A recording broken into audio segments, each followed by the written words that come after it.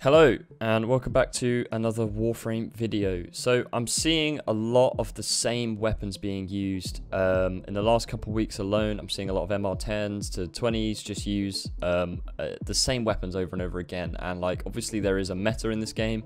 There are things that come and go out of popularity, but there are a ton of weapons in this game and I feel like only the top 5% are being used 90% of the time.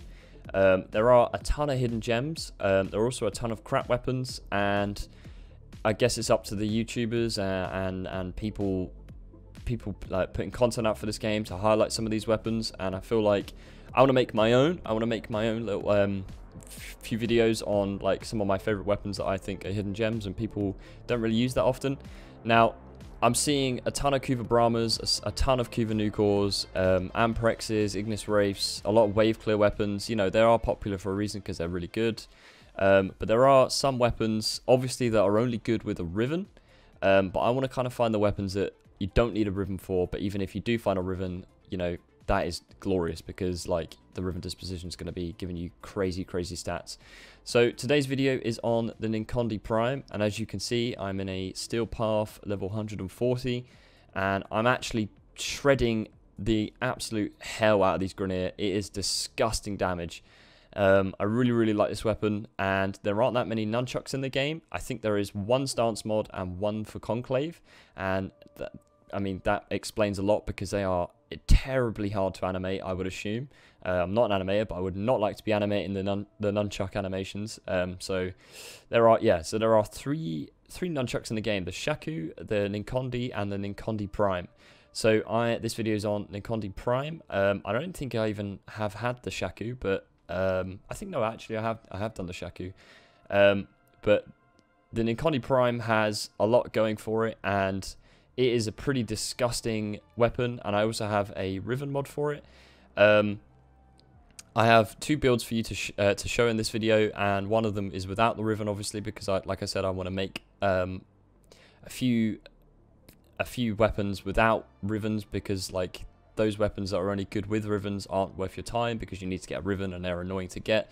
So I want to be able to make these accessible as hell to as many people as I can. So yeah.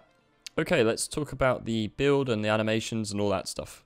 Okay, so we are in the Simulacrum, and I wanted to show you quickly how the stance mod works because that's basically what we're gonna be building for. So I'm gonna put on screen now the Atlantis Vulcan combos, and there are two to highlight that I really like. The first one is the right click and a main attack. I'm sorry for console players, I don't know the buttons, but for me it's right click and attack, which is this. This is Searing Undertow. You treat this weapon a lot like a dagger. It hits loads of times for very little. It has okay range, but there you go. And the second one is Blazing Vortex. Now, I love this thing. It's so dumb because you're basically General Grievous, and it's so funny. So you hold forward and press right click and attack, which is this. Now this has a chance to hit 13 times when it's spinning, and you hit twice in a 360 arc when you on the wind up before the big vortex thing. Now this scales with attack speed, and it hits 13 times, like I said. So 13 times you're going to hit, you know, status effects and various things, and it is absolutely disgusting. You can also build up a really nice combo. So the build that we've got going on for this is our non-Riven build. Now, I've gone for status because if we look at the base stats on this thing, we have a base status chance of 36%, which is huge. We have, like I said, Riven disposition 3. Crit chance is 22%, and critical multiplier 2.4. So the crit's okay, and you can build this a bunch of different ways, but for me, I really enjoy status for the non-Riven, and my Riven is built for crit. We have base electricity, which means we can build corrosive and get a few corrosive procs and or viral and something else. But this is the build that we've got going on. It's mainly stats, so we have a condition overload build with weeping wounds.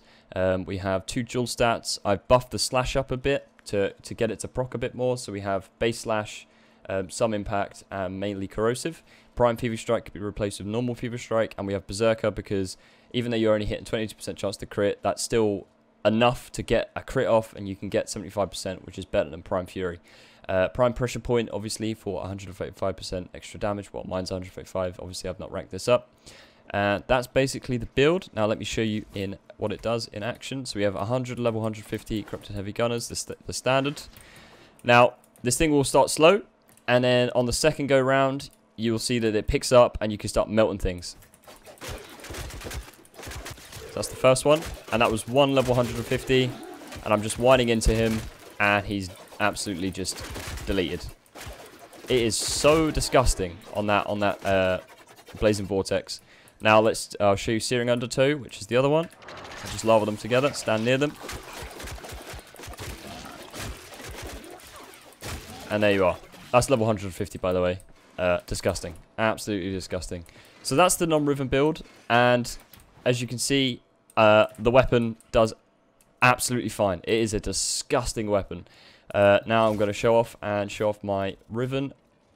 So I rolled on this, and it is disgusting, absolutely disgusting. So the Riven gives me 208% crit chance, so this is more of a crit chance build.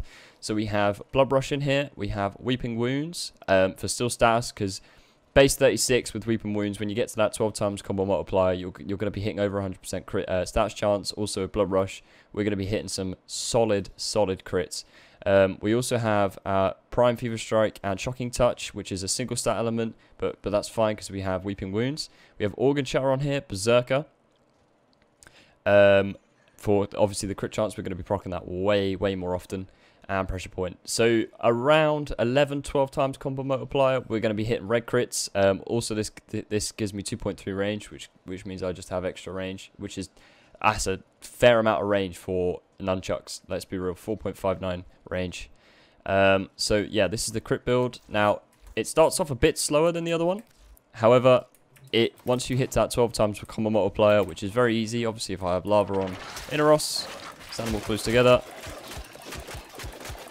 I've killed these, so it's a bit slow.